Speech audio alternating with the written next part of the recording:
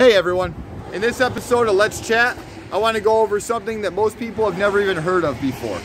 Have you ever been inside cooking and you turn on your hood vent and you realize that the fan just seems like it's blowing smoke all over your camper or recirculating the smoke inside your camper?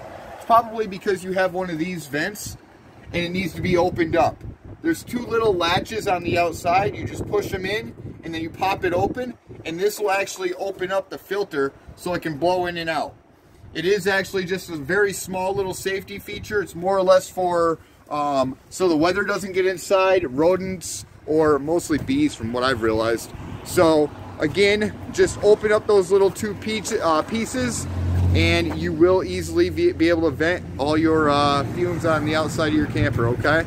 Check that out. Thanks for watching my videos. Please subscribe. Every Friday at 6 p.m. I release a new Let's Chat video. Thanks for watching. Hey campers, in this